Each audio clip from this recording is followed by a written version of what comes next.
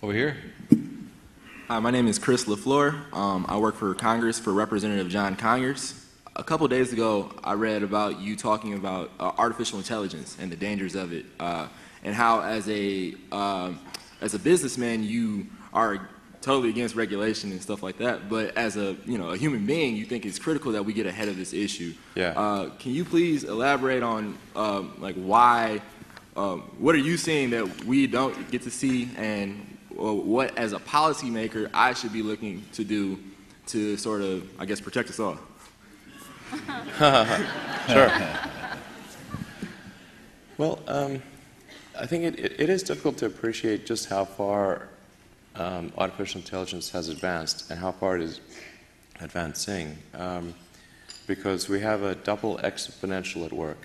We have an exponential increase in hardware capability, and we have an exponential increase in software talent that is going into AI.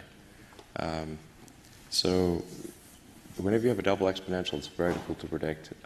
People's predictions are almost always going to be too conservative in terms of thinking it'll be further out than it is. You start to see things like, I don't know if you've seen like the videos where you can sort of really quite accurately video simulate someone and put words in their mouth that they never spoke. You just Google this; it's really pretty amazing. And then they had something called a generative adversarial network. Had two of them compete with one another to make the most convincing video. So one would generate the video, and then the other one would identify where it looked fake, and then the other one would fix that, and then it'd go back and forth to the point where you couldn't tell which one was the real video, which one was the fake one.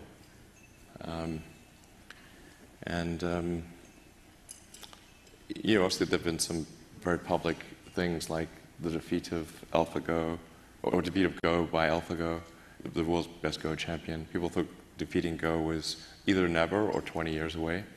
That was the world's best Go player was defeated. And now that same AlphaGo system can defeat the top 50 players simultaneously with 0% of chance of them winning.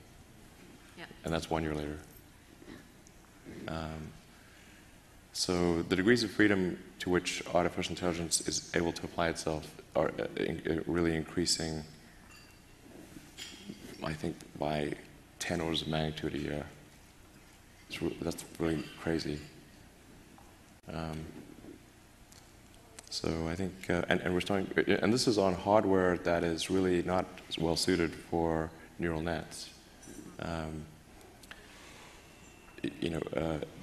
Like a GPU is maybe an order of magnitude better than a CPU, but a chip that is designed optimally for neural nets is an order of magnitude better than a GPU. And there are a whole bunch of neural net optimized chips coming out either late this year or next year. So I think we should.